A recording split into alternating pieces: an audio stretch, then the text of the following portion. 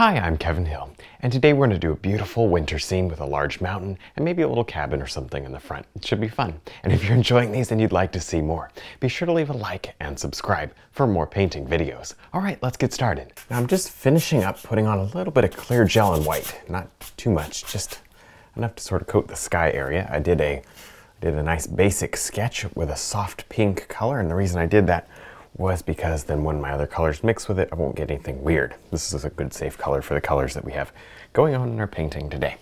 All right, so now let's go ahead and we're gonna go ahead and make a bit of a sunset, kind of late evening, a little less sunset than normal. Pretty dark.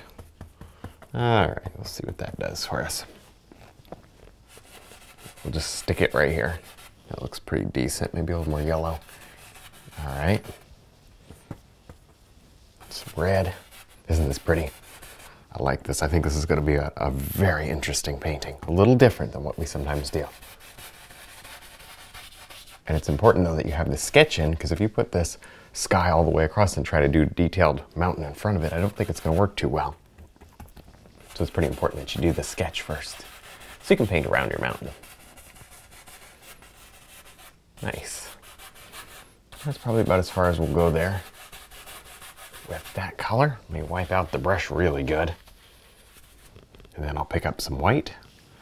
And let's see, where's my blue and my red? And hopefully we don't get mud because of the yellow. And it looks like we wiped it out enough.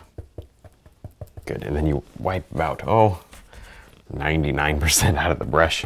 I don't know, something like that. And come up to the top and then drop in a little bit of a sky on top. Nice. There, I'm finishing up, kind of wiping off my sky. You'll see it lightens it quite a bit. I also put a little bit of white in there before wiping it, and it just helps to kind of create that misty effect. Anyway, there you go. Now it's like, look, super dry. Look at that. You can't ruin it if you want to. So, and in case you have missed the last couple of weeks, I use a shop towel now instead of paper towels for wiping the canvas, because it doesn't leave the little fibers of the paper towel left in there. All right. Anyway, let's go ahead and take this is a little bit of a purple color. There's a little bit of orange that'll help kind of make it a little bit more calm.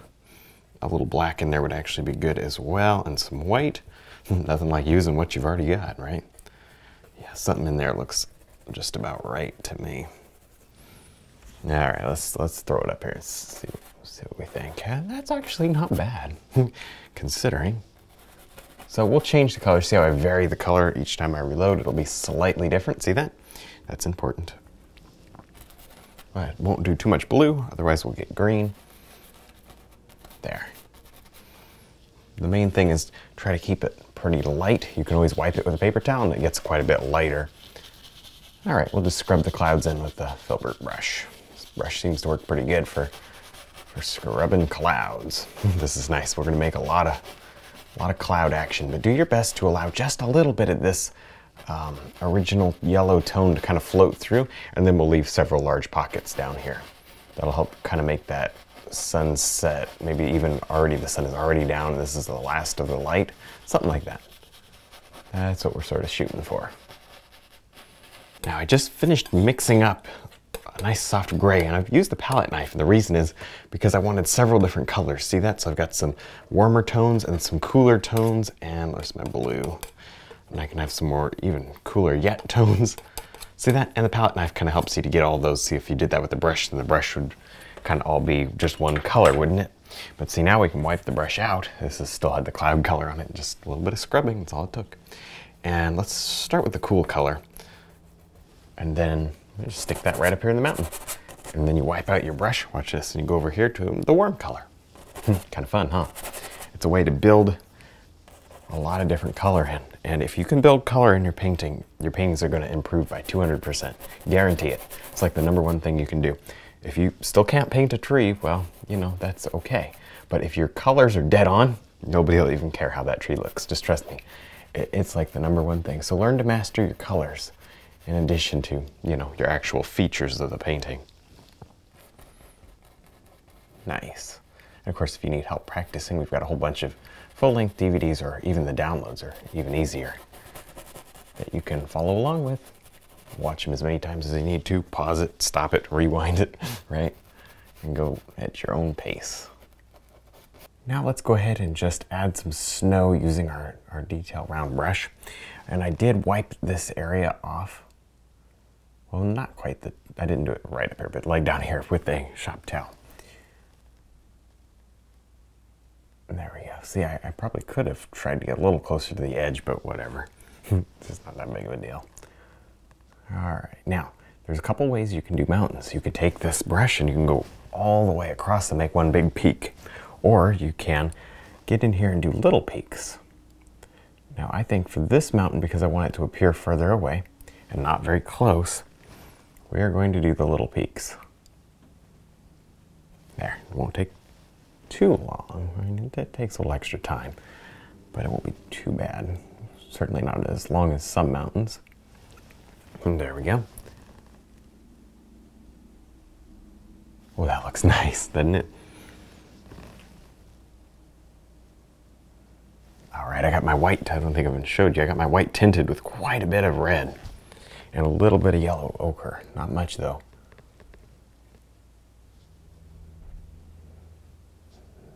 There, that looks pretty good. Okay, then maybe we just go with, oh, I like that. I even like that curve.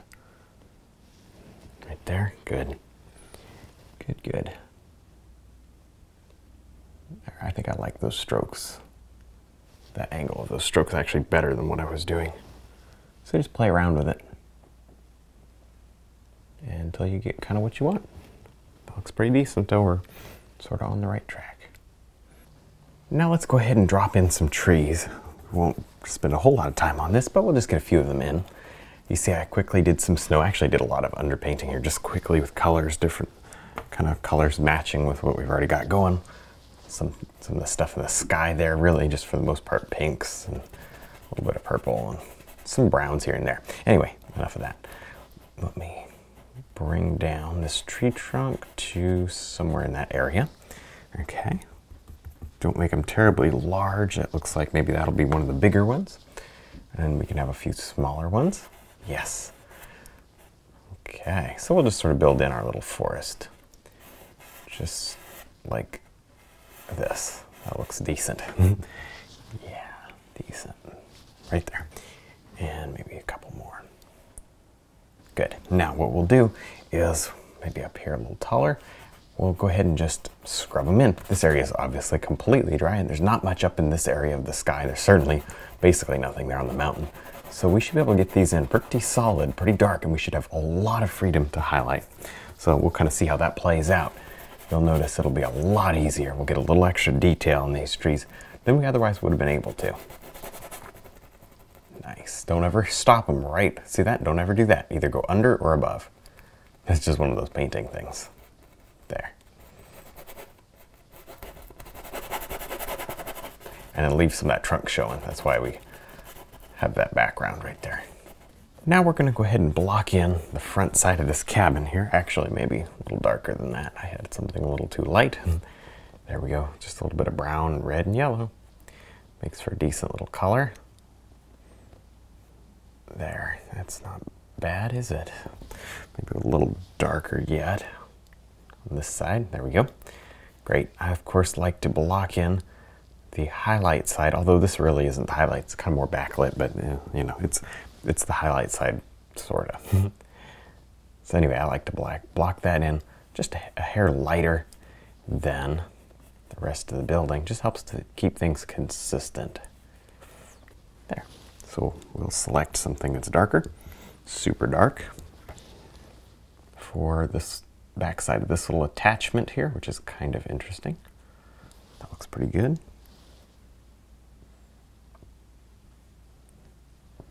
Nice, and it looks like I've got a little bit of a shadow there. My sketch is super rough. You could do it with a pencil if you feel the need to get, you know, a little more precision detail in here. But I think something like that should be okay. Let me see, where's my lighter color?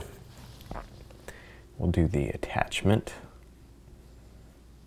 in that lighter tone, because that's facing this direction as well. Cool. All right, now we're gonna do snow on the roof, so you can either clean that brush up really, really good and make sure it's super dry, or you can just grab a different one.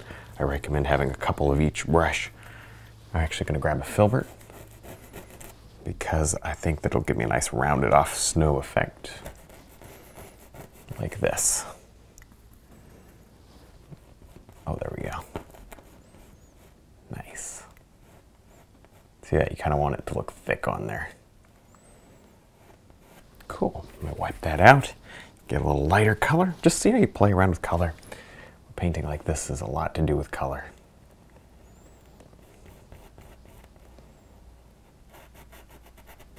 Nice. And then, while we're going, this, I'm going to kind of work on this attachment.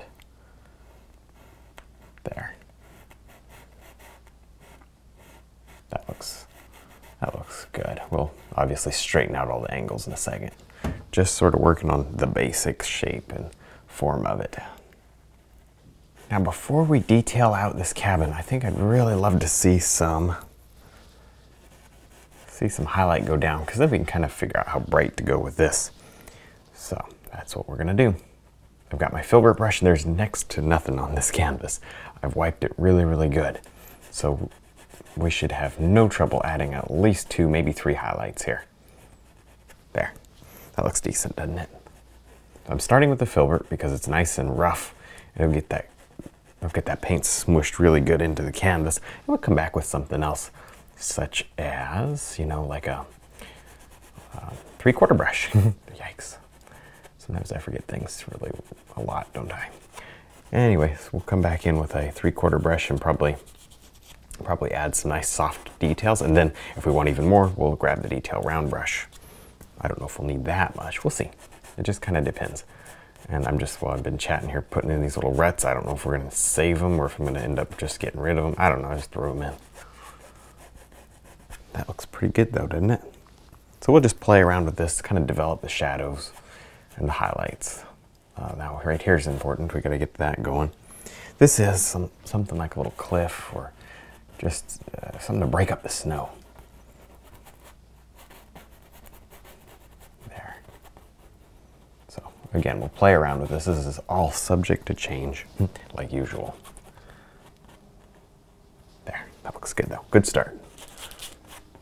Just finishing up these little trees with an accent highlight. You see, I just added some trees and quickly threw some snow on. I glopped it on pretty thick with the filbert brush. It's just the brush I had in my hand. But now I'm going to detail it out just a little more. And I may do more of this later. I'm just sort of getting myself started. I'm of course using my detail round brush because, do I even have to keep saying the same old thing, don't I? Because it's softer and it layers paint better. And the reason I say it all the time is because it matters. You're going to sit up here with something that's really stiff, like a fan brush, which is great for a ton of things, just not for details like this. And you'll be frustrated. You'll wonder why it doesn't work right. Well, it helps to use the right tool. It's not necessarily the entire thing, but it certainly helps. It'll help your painting. There. So we may or may not play around with that a little more. It's just getting a little thickness here. But let's jump over to this building. We need a little bit of a highlight on it. I think I'm going to go pretty subtle today. So let's just take a little bit of our, I don't know, just some random yellow, actually a little more red into that. There we go. And just stroke it. The more you stroke it, the more it will, see that, the more it'll disappear. That looks pretty good though. We'll stick our little windows in. But this at least just gets us a nice little highlight. Maybe more red yet. Oh, that's a little too much. But you see how you play around with color? I love color. We'll just keep playing with color. There. Now let's go ahead and just drop in a couple of windows, maybe one right there too. Nice. We can come back and maybe add just an extra flicker of maybe a highlight in there with some more yellow. You'll note that I have to, there's a window back there, I have to glop it up pretty thick just to get it to stay. There, that looks good. I like that. See how they're kind of glowing? That's what we want. Now, obviously you're left with very rustic edges. And if you don't want them quite that rustic, you come around them with just a little bit of paint. And Sort of carve those windows out. There. So that just softens them in a little. Looks pretty good. You can also, while we're going here, while you're kind of cleaning up those windows, you can clean up the eaves maybe of the house. Maybe just scoot a line down like that. There we go, and then blend it in. Lots of nice highlight, shading, detail. Make this thing look really good. I like that. See, it's starting to kind of come together. A couple of darker cracks, I think. There. That looks good. Do some nice dark on this side. There you go. See how you just play around? You just kind of enjoy it and have fun.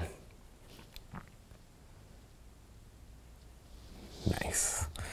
And tell you what we haven't really done in a long, long time is a couple of icicles here on the roof. Not many, but certainly just a couple would be fun. Boy, it's probably been years since we've done this. Now the last thing we're going to do is add in some details. Maybe just a couple of tree branches like that. In fact, we can add some more of those with different colors, like white. That would make sense, wouldn't it?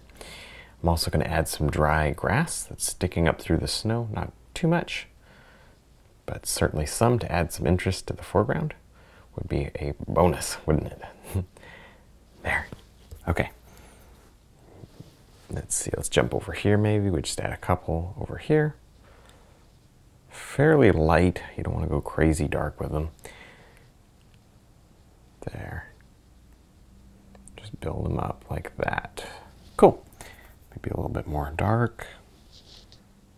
Just change them up. The most important thing here is that you do quite a few different colors of them. There's some dark, almost black ones, just in the corners for the most part. Maybe a couple of branches here and there with these colors too. Nice. I like that clump there. What you can do is, I don't normally show this sort of stuff, so what you can do if you have an issue like that, just take this is actually probably not quite enough paint, but take your little detail rounded, sort of just set a little more, ooh, that's pretty. It's even a nice color, isn't it? Set a little more highlight right out on top, just to push those right back. Hit it only once, right? Goes without saying. All right, well, I think we're done. I had a lot of fun. I hope you did too. Don't forget to check out our website, DVDs, and brush line. Thanks for watching.